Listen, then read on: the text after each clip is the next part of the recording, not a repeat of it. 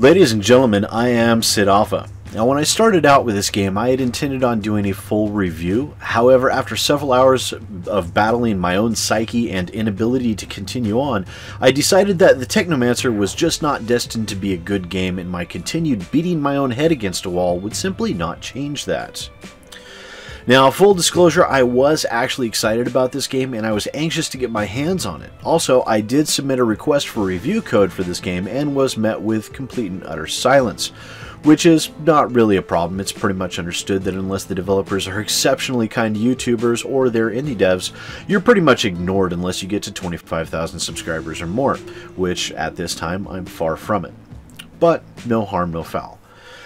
Before we get into this polyp on the anus of humanity, though, let's take a look at the options menu. And here we are at the options menus. We have game controls, which do feature rebindable keys, keyboard and mouse, and gamepad. However, I do not believe you can rebind the gamepad keys.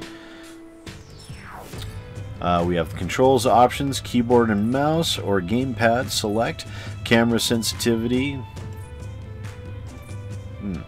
Y-axis, vibration on or off. Game options, we have tutorials on or off, difficulty normal, easy, or hard, subtitles yes or no, damage display, full, partial, or none, UI horizontal position, UI vertical position. Your audio controls, you have master volume, effects volume, music, and dialogue.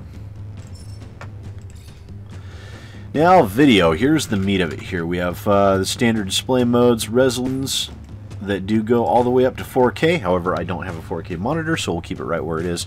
VSync on or off, SSAA, shadows, SSAO, anti-aliasing, particles, texture quality, anisotropy, dynamic resolution, and field of vision.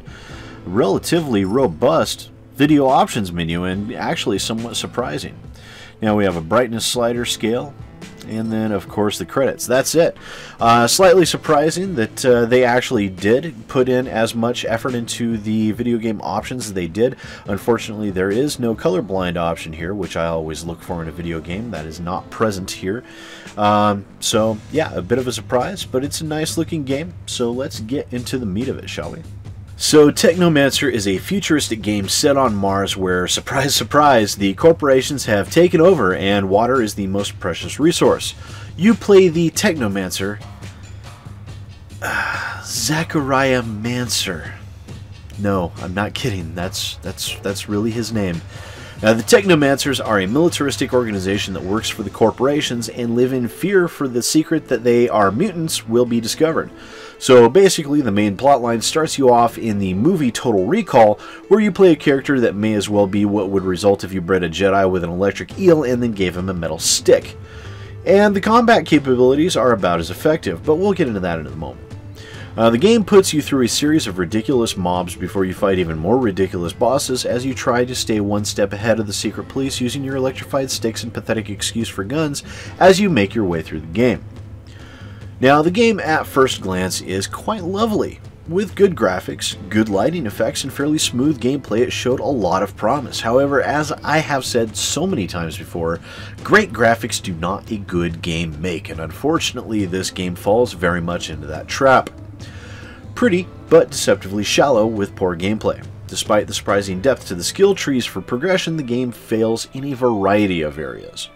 First off, the combat. The combat itself feels empty and without weight or meaning. You're either against opponents that can be killed in a single hit, or you're fighting a mob of more powerful opponents that are capable of finishing you off in just 4 or 5 hits. And that's nothing compared to the 1 or 2 hits that the bosses can finish you off in. Meanwhile, you're left flailing away at them in what feels to be absolute impunity and trying to dodge their attacks while you hit at them with a stick. A goddamn stick! Oh, you do have the option for a knife and a gun, but it's without a doubt the singularly worst gun I've ever had to deal with in a video game. It does less damage than your metal stick, and that is something I have a huge problem with in regards to these dystopian futures on other planets. It's the future, and yet you arm your characters like they're straight out of the Middle Ages, except the people from the Middle Ages had better looking equipment. Give me Varric's crossbow Bianco over any of the weapons or powers from this game any day. Now also, your Technomancer abilities are just like I said. It's like someone breeded with an electric eel.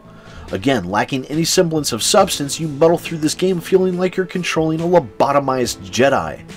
Now, in addition to all that, the game's voice acting feels phoned in and completely lacking emotion.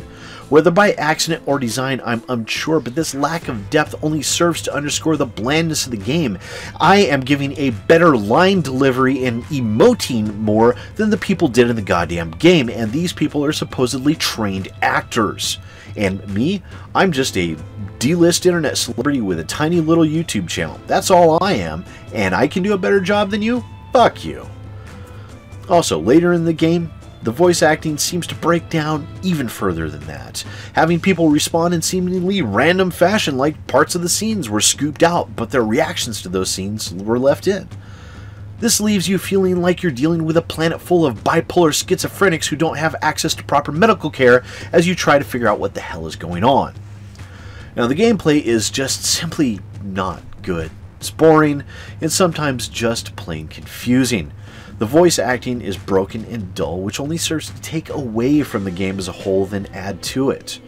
Overall, the only thing I can see that this game got right was that it has good graphics and nice lighting effects, and a decent options menu. I tried to think of more positive things to say, but I just couldn't find them.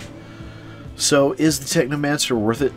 Unfortunately, until the price drops or there's a sale on the game, I would have to give this one a pass. This is one more example where the devs came so close but just didn't quite get there. And from what I've heard of their previous titles, these are the same issues they had with those games as well, showing that they haven't learned from their mistakes at all, nor are they likely to from this instance. So, once again, this has been a look at Technomancer by Spider Games and published by Focus Home Interactive. It is available on Steam for $45 or your regional equivalent, although it is still currently on its release day sale, which expires in 12 hours, so that's pointless. So once again, thanks for watching. I am SidAlpha, and I will see you next time. Hi there, boys and girls. Thanks for checking my video out. If you liked what you saw, don't forget to hit that like button and maybe even that subscribe button. Trust me, it works really good. Don't forget to share with your friends, and if you're interested in following me on Twitter and Facebook, the links for that are in the description down below. I also have a Patreon if you're interested in helping to support the growth of my channel, and the link for that is down below as well. And once again, thanks for watching and supporting my channel, guys. I really appreciate it.